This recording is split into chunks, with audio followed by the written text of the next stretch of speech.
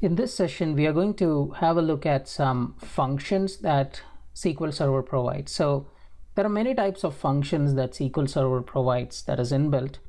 One of them being aggregate functions, right? So you have a set of rows and you want to find the averages, you have to find the sum, you find the count, and so on and so forth.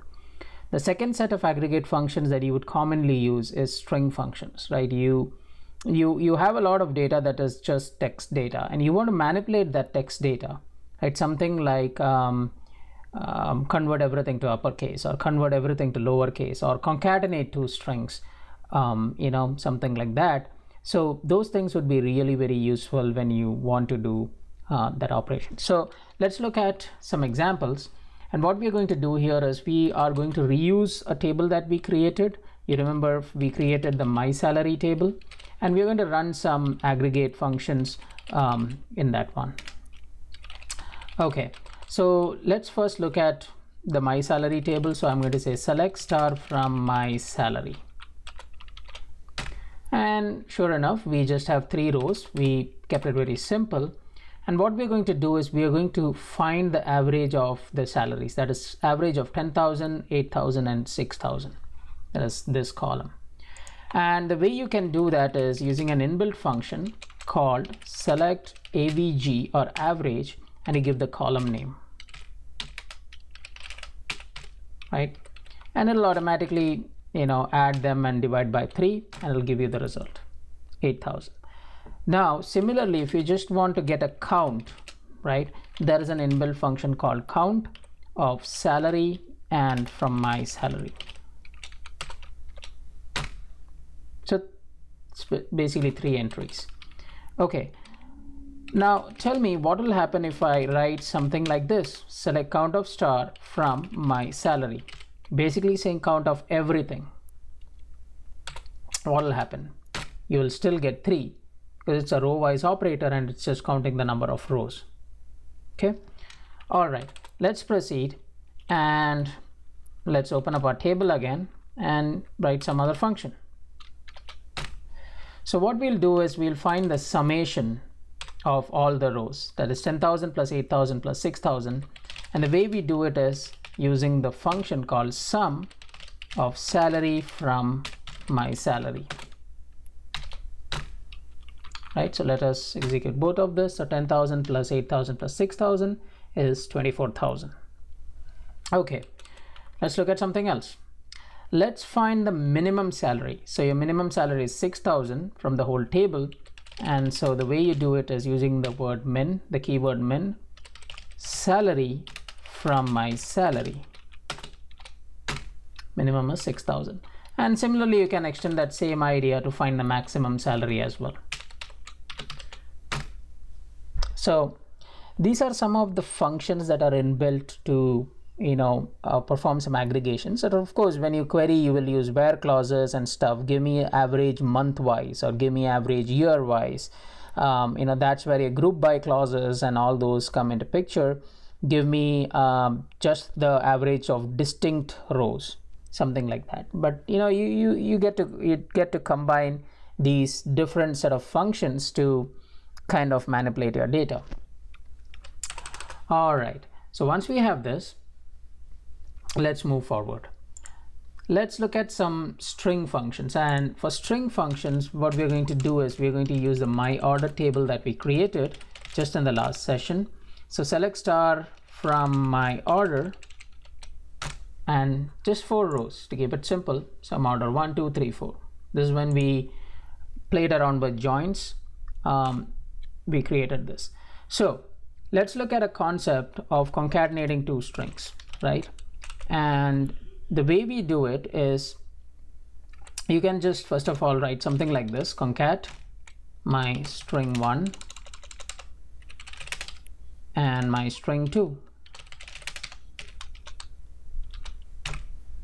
Oops. String 1 comma string 2. So this is how we get it. If you want to put a space just to make it look nice. So the concatenate function or concat function basically takes a set of parameters and just joins them together or concatenates them together. So if we were to concatenate strings from this table, let's try out something like this. Select order number, order name, and let's say concat my order name, give it a space with itself, right? Just order name space order name. And let's also give this an alias as concatenated text from my order. Let's see if this works. Sure enough, you see that it basically concatenated the same values, and that's the result. Okay, now since I have you here, let me show you something else. Let's concatenate with a random number so that we look at one more function. It is called RAND, random function, and it'll just return, you know, a random number. I believe it's between 0 and 1, but I'm not sure. Yep. Okay. All right. So now, since we are playing around with string functions, sometimes you would like to not concatenate a string, but to take just a portion of your string, right? One example I can give you is in one of the databases I've been dealing with, it stores email messages, right? It has a column to store a subject line, it has a column to store some body and stuff like that. And typically this data basically says that you know, in the subject line of the email, the first 5 characters would be some product ID followed by a colon and followed by some custom subject line. So I wanted to extract the first 5 characters from the subject line that is a string. The way we do it is, there are many ways to do it, and let me show you some of them. One is using the left function. The left function goes something like this. Select, and let's say order number, order name, and what I want is the first 5 characters in the left side, right? So I want from my order name only the first 5 characters. Let's see what the results look like. So sure enough, it gave me just the 5 characters. Now similarly, you can do the same for your right also, and the function name is, you know, just called right. Let me put a comment here so that it's easier, and it gives you from the rightmost part, you know, 5 characters. We looked at left, we looked at right. Now what if you want just something in the middle, right? How would you do that? And the way we do that is using something called as a substring. Substring is again an inbuilt function, and what you can do is select order number, order name, and we use substring. And the way this works is you give the column name and say that, okay, I need from character number 2 to character, and you know, go 5 places to the right from character number 2. Let's look at the results. That will give you a good idea. So oops, from my order, and you see that what it did was it started from character number 2 and went up till 5 places to the right, right? So if I say something like 3, it'll start from character number 3 and go to 5 places, and so on and so forth. So this is where you need to, you know, do something in the middle, right? You need to do some string manipulations right in the middle. Okay, now you see the order name column, everything is in uppercase. What if I want to just make everything as lowercase? The way we do it is using the lower function. So select order number, order name, just to look at it, and I say that, oops, and I say that use the lower function and give me just the order name in lowercase. So it just converted everything to lowercase. And naturally, you can use the same thing to convert everything to uppercase also. And the keyword is pretty much, you know, you must have guessed it, it's called upper. and this will give you the uppercase characters. Okay, great. So we looked at uppercase, we looked at lowercase. How about we look at the length? I mean, many times you might want to know what is the length of the string, and we'll look at some examples where you would use it.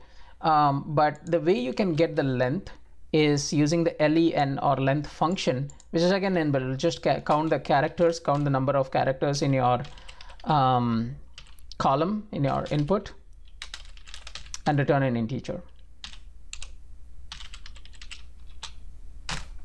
So everything is 10 characters and it returns an integer. All right. Now let's look at let's try to do something interesting. Let's combine a couple of functions. What I want to do is, in this order name, I want to display the first letter in uppercase and remaining everything in lowercase, right? So how do you do that? Well, there are many approaches to do that, and one of the way is, let's say order number, order name, and the way I'm going to do it is using the concat function, right? I'm going to convert the first letter to an upper and convert everything else to lower, and I'm going to concatenate both.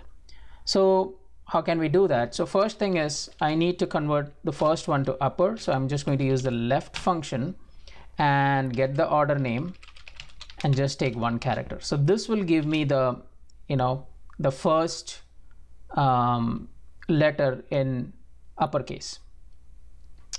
Then what I want to do is I want to say convert. So I'm saying let's say, okay, next I want to select from character number 2 to end of string, right? So again, it's basically the substring function, and what I need to do is order name from character number 2 to end of string. Now how do I know end of string? It's very simple. We use the length function to get the length of string,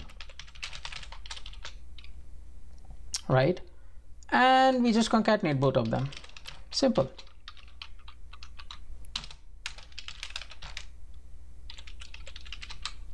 Hopefully this should work. Let's see. Oops, this didn't work. Oh wait, substring, I need to convert this to lower. Okay, this, perfect. So you see that this basically took the first character, converted into upper, then it took from second character to end of the string, that converted to lower, and we just concatenated both these strings. So this is one example where you would use your string manipulations and stuff like that. The other one I wanted to show you was the trim functions. Now many times your data may contain spaces, right? Something like this, my text, some custom text, space, space, space, space. So naturally this it accounts for spaces as well, and the way you can actually see that is, if you run a length function over this, it'll actually count the spaces as well. So you see the length is 10, right? And the way you can remove these spaces is there are multiple functions, the two functions actually. One is remove spaces on the left side and then remove spaces on the right side. So it's called the left side LTRIM or the left trim, and you just insert it's a function. So if you just write LTRIM and your text, it'll basically remove the spaces from the left side of the text, but it'll still retain the ones on the right side. And by now you must have guessed, to remove them from right hand side, you basically use the RTRIM. Now if you want to remove spaces from both, you rightly guessed it, you use both, left trim and then right trim. Okay, so these are some of the examples where you would use these functions, and I think we have covered quite some of the critical stuff that you would require: some date manipulation, some string manipulation, aggregate functions and stuff, which you would typically require in your day-to-day work or analysis that you would ever need to do.